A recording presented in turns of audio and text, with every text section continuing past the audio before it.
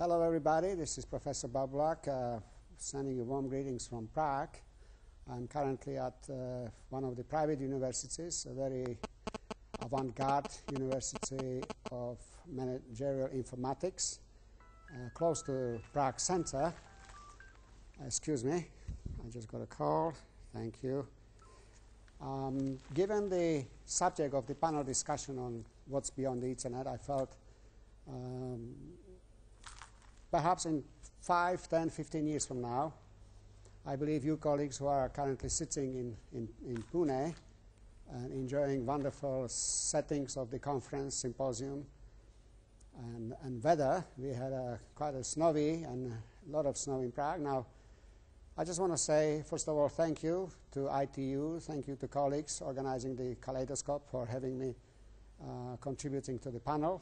I would like to say that giving the first contact, what's beyond the Ethernet, I was very enticed. And during my work in Fiji and also Kizuna panel in Tokyo, I realized that the region, Pacific region, is such enormous, large geographical location, and giving as well as India and Asia. So you are kind of connecting to, say, you go west towards Europe and you go east towards Asia, and of course coming to Canada.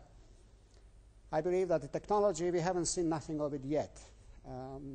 You see the efforts from Cambridge Lab, next generation networks. We're talking about IPv6. We talk about satellite network combinations of a wireless, fiber optic, and wired networks.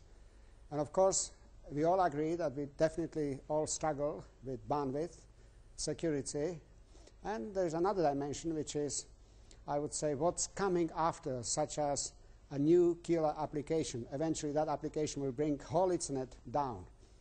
Now, you would agree that if you look at the current infrastructure, basic principles, I must give a credit to Professor Cerf, Dr. Cerf, Professor Kleinrock, and people, I mean, brilliant minds in UK, starting perhaps, years back to Babbage, that the computerization and Ethernet as such has become a reality. There's nothing that happens without Ethernet. I can't imagine any business, any enterprise, any commerce, any hospital, any eventually government office without an Ethernet. Now, the expectations are becoming more and more increasing, and yet we take Ethernet for granted.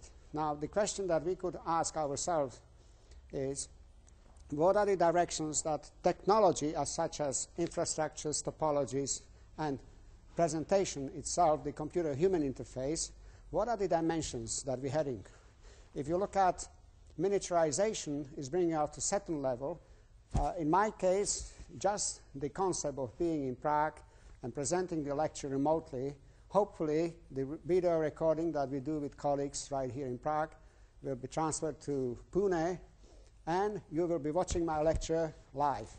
I also hope that we parallel, side by side with my lecture, that we will be able to set up a Skype connection, so I could also, in addition, yet again, perhaps repeat the same lecture, but in real time. Now, the connectivity with regards to having access to Ethernet is not granted to everyone. And we know very well that regions such as South Pacific are struggling with bandwidth. There are campuses, there are islands that are actually surviving thanks to very modest bandwidth, which is available via satellite connection. Now, yet, some parts in Europe, even in UK, as it seems so obvious that we have high bandwidth, but not every village, not yet every corner has access. Same in Canada. I am Canadian. I give you an example, East Coast towards Quebec. There are some, issues, even some places in the region of Ottawa that do not have a Ethernet access. So I think there's a lot of things to be done yet. Now, what's beyond the Ethernet? If you say 5 years from now, I believe the cyberspace and cyber automation is becoming reality.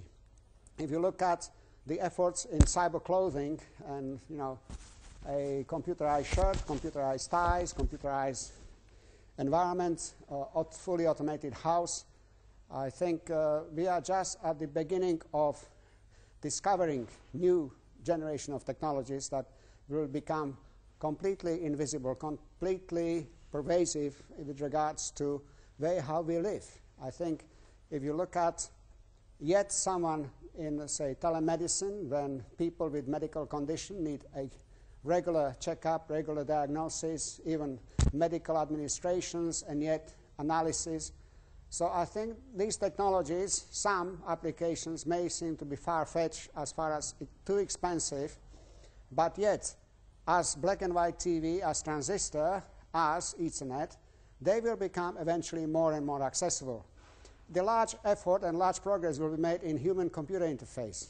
I believe what we have, monitor, keyboard, and the box, is a very old concept which have not changed.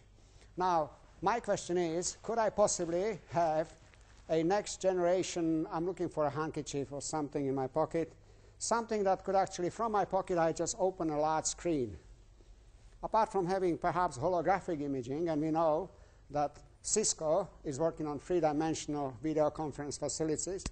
Now, could we have something that I could have an info box as myself? I do a lot of travel, I have a lot of meetings, a lot of decisions, and I need agenda, and I forget things. As a human, we all forget. So apart from just having a mobile device and organizers and simple phones or very complex iPhones and etc., we could also think about a new type of technologies that could actually, first of all, with regards to storage, store 1,000 more times information, having a technology that could actually become more user-friendly. You would all agree that complexity adds to computation, and computation adds to delays, and that basically brings the quality of service much down. In addition, security. I believe the next generation of challenges with regards to state security, institutional security, etc., cybersecurity in general, is becoming a very, very challenging indeed for everybody. Now, with regards to education, I believe that we need to focus and prepare next generations of engineers and scientists and researchers working in IT to the concept where they will be able to go beyond what's ordinary in the textbook. And so I think that vision should become a part of culture for next generation of engineers, for current engineers and researchers.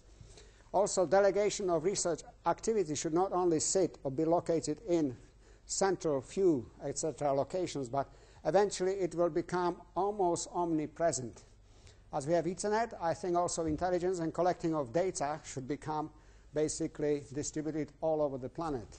As you know, we all agree, a genius may be born in middle of Solomon Islands or Tuvalu or, I don't know, small Cook Islands, somewhere in the middle of Pacific, as well as directly from Boston, Cambridge, Prague, etc., Moscow, etc. So once again, I hope this a very short and very brief contribution entices yet further discussions, and perhaps I look very much forward to hear my colleagues, honorable colleagues, their contributions, and look forward to discuss perhaps, and even I would like to extend that very first contact to a promoting collaborative links. Let us work together.